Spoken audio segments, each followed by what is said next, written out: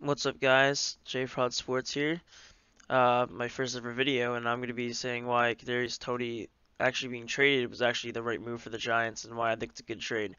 Honestly, quite shocking to me. I didn't think they would trade him, but after seeing this tweet right here, they traded him for a third round pick.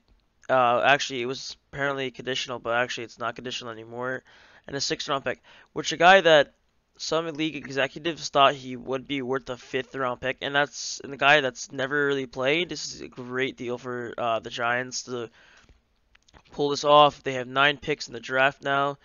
I mean, I would expect them to try to go after a receiver. I mean, if they don't, it's like whatever. I mean, we probably sign somebody. I mean, hopefully, Odell Beckham comes back, but I think this is a good move. I think they're going to the right direction. I mean, this isn't the first time Joe Shane's been part of an organization that would trade a second-year receiver. This happened to Sammy Watkins. Obviously, Kadarius Toney, as you see on this tweet, apparently isn't injured. I mean, apparently his hamstrings are pretty fake. I don't know. They already seem fake to me because they like never seem to work. Um, this is a good trade for us because this guy just seems like an issue. I mean, people thought Odell Beckham was a distraction. Clearly, this guy is. I mean, he's played 12 of the 24, or I think it was 13 of the 24 games he could have played. That's like 53% or something. That's not good. Okay, this guy is an issue. I mean, Kenny Galladay is a problem. We're going the right direction. It's a 6-1 team, as they didn't have much expectations, but to be like a 4-win team, I think we're going the right way. I mean, sucks that that pick couldn't work out for us, but that wasn't Joe Shane's pick. It was that loser Dave Gettleman's fault. I mean, that guy's just the stupidest guy on the planet. That's why he doesn't have a job. That's why he was forced into retirement. I mean, this guy probably wouldn't still on the team. I mean, we cleared $1 million in cap space. We have around probably like 4.5 million, I would think. But this is a good trade. I think it's a really good trade for us. As Brian Dable said today, that it was the best move for the team, and I trust them more than I would trust Kadarius Toney because the guy doesn't play. I hope we keep on winning because it's been fun to watch. I mean, we have guys like Davis Sills, which isn't like a great receiver. Marcus Johnson drop issues, but Wan'Dale Robinson was his replacement. And I think that was the plan the whole time. Most people thought it was Sterling Shepard just because of his age and the contract cut down. They cut down on his contract to just sign a couple players because their team had nobody coming into the season. So Wan'Dale Robinson, I think they wanted to give Kadarius Toney a shot, but I don't think he hit what he was supposed to do. I mean, he's played what? He has 2 catches, like 0 yards, and like 1 rush for like 8 on a fake quarterback or a receiver pass. We have a future in this team, and we have 9 picks in the draft. We're going the right direction. We're already winning. I mean, we're off to an early start in our rebuild because this team is still rebuilding. Don't I know they're 6-1, but it's awesome that we're 6-1. But don't forget, even if say next year we go to the playoffs this year, next year we don't make playoffs, don't be that upset because this team's still rebuilding. They're still young. Daniel Jones has proven that he could be a starter for this team and be the franchise quarterback.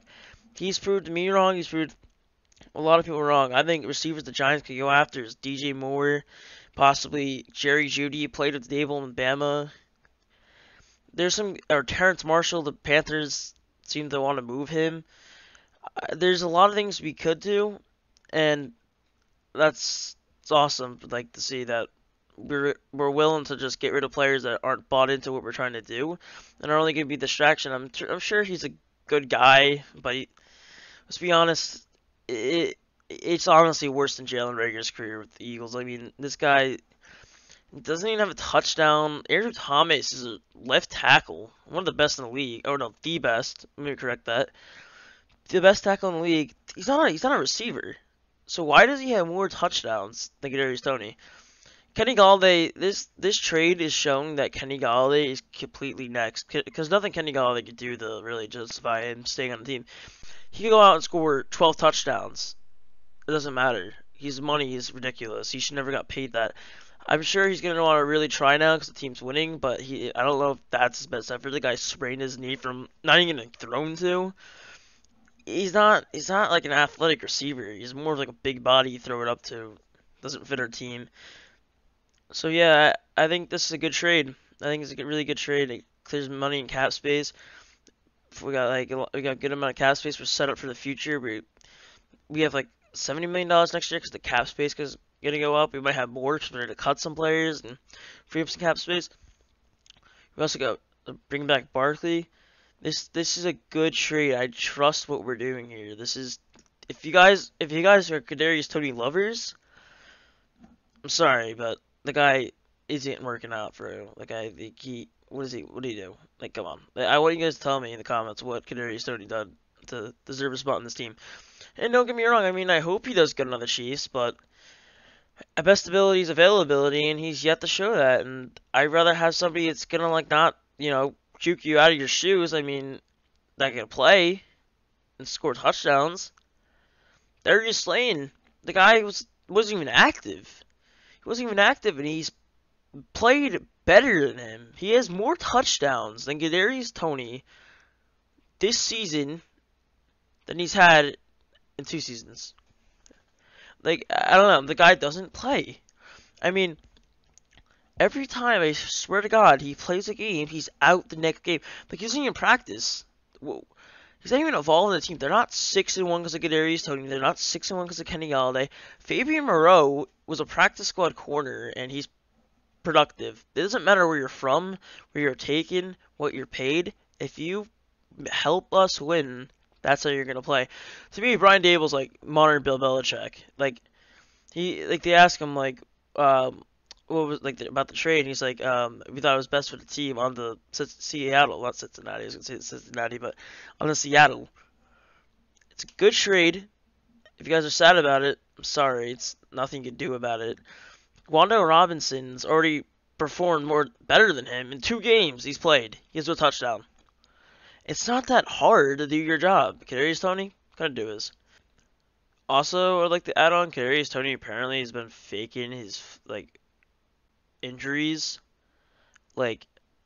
Yeah. So if you guys are still sad about this, I'm sorry, but this guy is literally weird. He ended up deleting this tweet.